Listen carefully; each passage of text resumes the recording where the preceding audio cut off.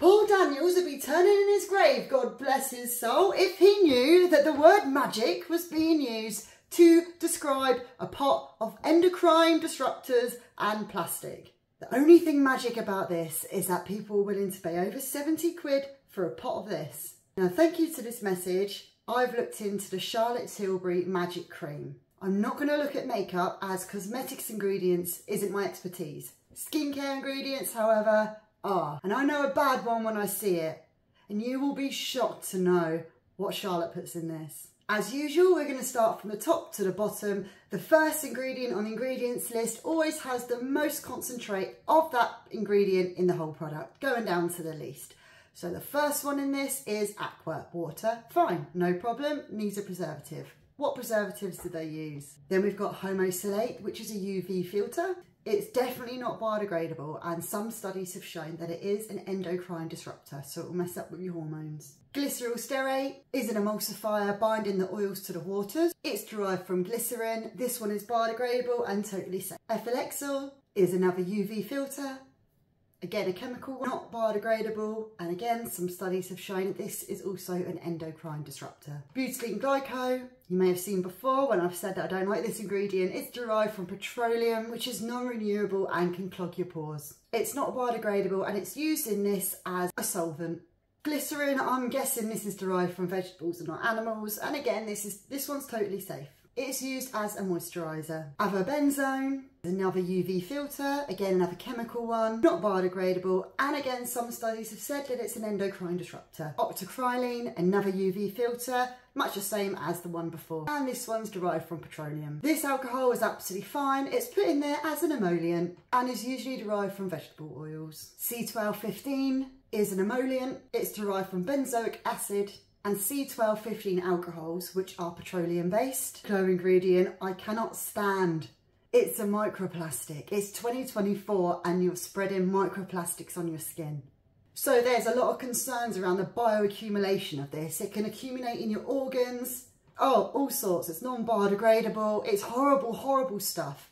And you know the reason why they put it in here? It's a cheap emollient. That's all. Much like the next ingredient, dimethicone, another microplastic, just put in there for an emollient. It's not needed. It's bad for your skin, it's bad for the environment. Phenoxyethanol, derived from petroleum, put in here as a preservative. There's lots of natural alternative preservatives you can use. There is a little evidence to say that it's an endocrine disruptor, but it's not conclusive.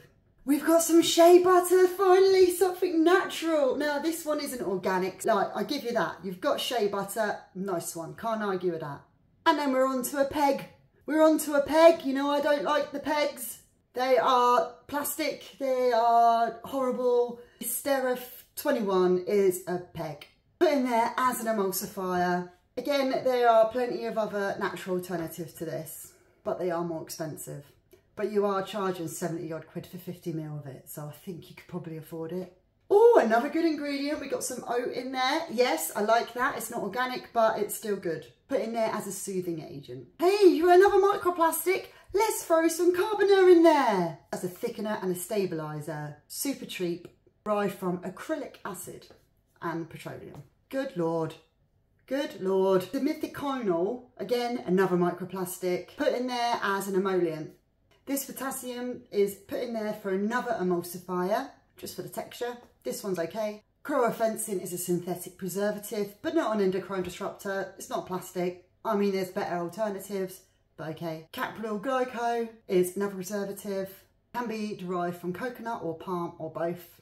It's not bad. Xanthan gum, yes, this is a good one. This is a thickener and a stabiliser, completely natural, not an endocrine disruptor. This is a good ingredient. Hydrolyzed viola. This is natural. It's a skin conditioning agent. It's actually derived from the wild pansy plant. But yeah, this one's fine. Allantoin is another skin protecting agent. Can be natural, can be synthetic. But either way, it's not dangerous to you or the planet. This one's okay. Aloe vera. Can't go wrong with a bit of aloe vera juice. Better if it's organic. This one isn't. But this is put in there for extra moisture. Totally natural. Good ingredient. Disodium EDTA is a synthetic thickener. No conclusive evidence that it's an endocrine disruptor, but personally I wouldn't use it. It's derived from ethylene diamine. Tocopherol is a vitamin E. This is a good ingredient, put in there as an antioxidant. Usually derived from wheat germ oil. It can be synthetic, this one probably is, but it's not bad. This camellia seed oil is a natural oil, put in there as an emollient, totally safe. Rose fruit oil, derived from the seeds of the rose bush, put in there as an antioxidant and emollient, totally fine. Another rose ingredient, this time from the petals, again, this is totally fine, put in there for fragrance. Sodium hydroxide is a pH adjuster, just to make sure it's not too acid or too alkaline for your skin. Derived from salt and water. This one's fine, as long as it's only in tiny amounts, just because otherwise it will really irritate your skin. Sunflower seed oil, again, put in as an emollient. This one's absolutely fine. Be better if it was organic, it's not, but yeah. This alba leaf oil, again, is completely natural. This one is fine. Put in there for fragrance, and it's also a skin conditioning agent. Sodium lactate is another pH adjuster, derived from the fermentation of some sugars. Cocoa glucoside, this is a surfactant. I like this ingredient as long as it's palm free. It can also act as an emulsifier. You may find it in organic shampoos. Another PEG, PEG 8. Derived from ethylene glycol, which is petroleum based. Put in here as a solvent, is not needed. This is just a type of synthetic glycerin. It's not too bad. It's not an endocrine disruptor and it's not a microplastic. It's put in there as a preservative. This sodium hyaluronate is a moisturiser derived from the fermentation of bacteria or some animal sources, but it's pretty natural and it is biodegradable. Tocopherol, again, another form of vitamin E. This one's fine. Now we're on to 3 palm-derived ingredients, and nowhere can I see that it's responsibly sourced palm, so I'm going to assume that it's contributing to deforestation. All 3 are put in there for anti-aging properties, but the jury's out on to say if it actually does anything to your skin, especially in such small amounts. I'm not sure it's worth cutting down palm trees for, to be fair.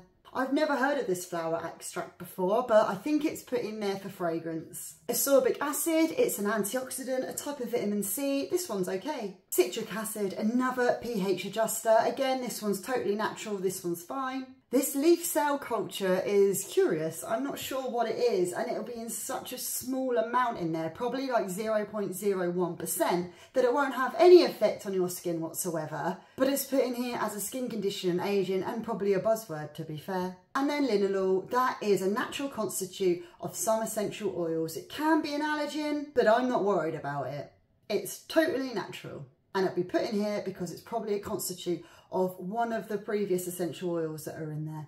So there we go. Would you pay 70 odd quid for a pot of plastic? I know I wouldn't, but there's no judgment from me if you do. You do you, I'll do me. And I'm going to keep exposing these brands for using cheap ingredients in their skincare, but charging you too much money, in my opinion. So if there are any other skincare products you'd like me to dissect, just let me know and I will try my best.